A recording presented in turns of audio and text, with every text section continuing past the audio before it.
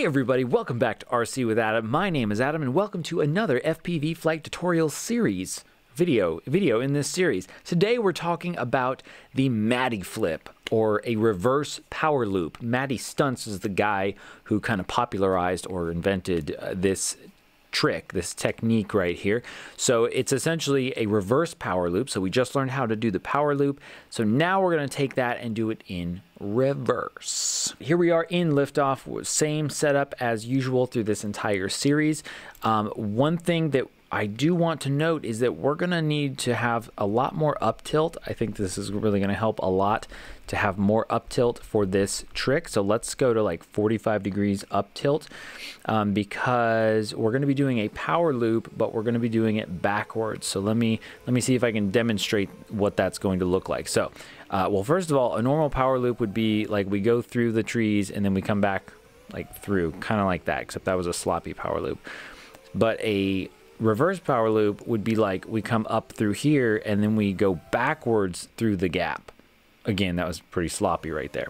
Now, the way that I saw Matty Stunts teaching this is that he was kind of saying to go through this gap here and then just sort of come to a halt and then come back and basically get used to flying backwards. And really what you want to do is use the trees or whatever object that you're power looping around as the reference, or have a reference, a visual reference, and that really helps a lot. And then of course just practice and getting used to the timing and the feel and how it looks and stuff.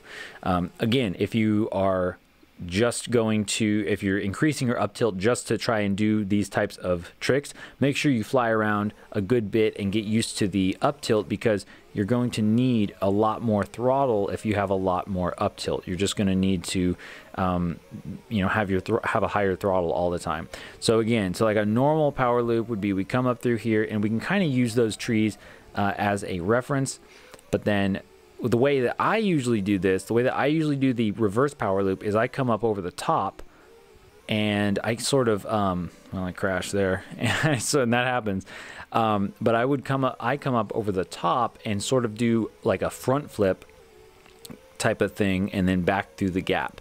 So like I can see the gap, I can see the top of the trees the whole way, and then I'm slowly increasing my throttle to catch myself from falling and to come back through there. I hope that makes sense. Again, it's kind of a thing you just sort of need to practice, and it's going to feel really weird at first.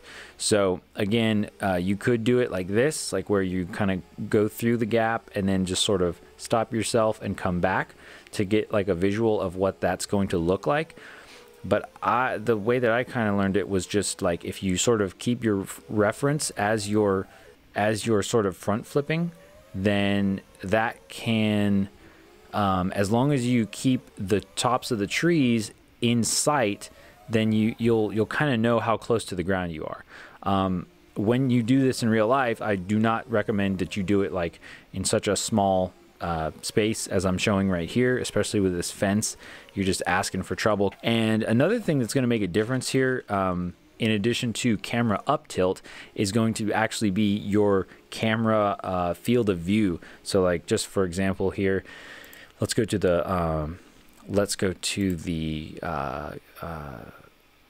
options here. We'll go to the I think it's graphics options. So right now we're at the maximum 120 degree field of view. So like if you had less than that, you see how we're kind of zooming in. So if you had like, oh, if you had something like, I mean, that's 50 degrees is really bad. If you had something like 90 degrees, that would also be pretty bad. And the thing about the increasing or decreasing the field of view is you'll have less fisheye, so it will look more like it won't look so distorted if you have a narrower field of view, but you won't be able to see you won't be able to see as much if you have a narrow field of view. So here we have 90 degrees field of view. Ooh, and it's like we're looking through a tunnel. So if we tried to do this trick, it could be difficult because, see, we lose our reference. We lose our frame of reference so fast. It's so awful. So if you have a camera that has like 90 degrees field of view, you should probably change that and get a a camera that has like 120 or 130 degrees field of view. In any case, that's just to kind of give you an example there. So let's change this back now. So let's go back to, oh, we can actually go to 129. How about that? I didn't even know that. Can we go to 129? Oh yeah, okay. So, and then if we increase it to 129, so now we're at like the max, and that weird thing that you see at the top of the screen, I believe that's the frame or something, but it goes away when we're flying. So here we have, we can see a lot more, but it's you can tell it's kind of distorted. But if we use that large field of view to our advantage, we can kind of have more of a frame of reference for the trick that we're doing.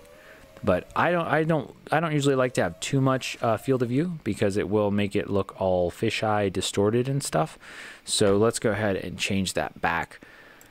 Let's change it back down to 120. I think 120 is probably pretty good. And of course, you know, your results will vary depending on what kind of actual camera you have. And again, we have 45 degrees up tilt. If we had less up tilt, like say, you could do it with like 30, I guess, but you know, if we have 30 degrees of up tilt, whoops, okay, there we go.